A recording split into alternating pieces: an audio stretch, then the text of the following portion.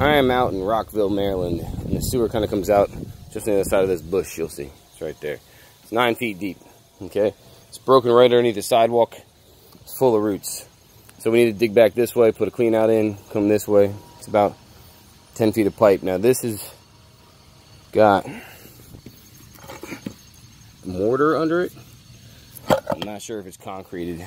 Everybody else's sidewalk around here is concrete, so probably it got concrete on it. We're gonna have to cut the sidewalk, take it out. We'll put concrete back, but we don't put the masonry back. And I'll give you a separate price for that, just in case you want to do that yourself or have somebody else do it.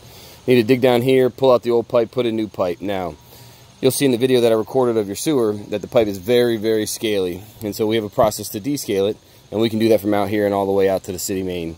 And I'll give you a price additional for that as well. Choose to do that, we'll do both. Most likely that bush is going to have to come out, that grass and that bush, and maybe that one just for room.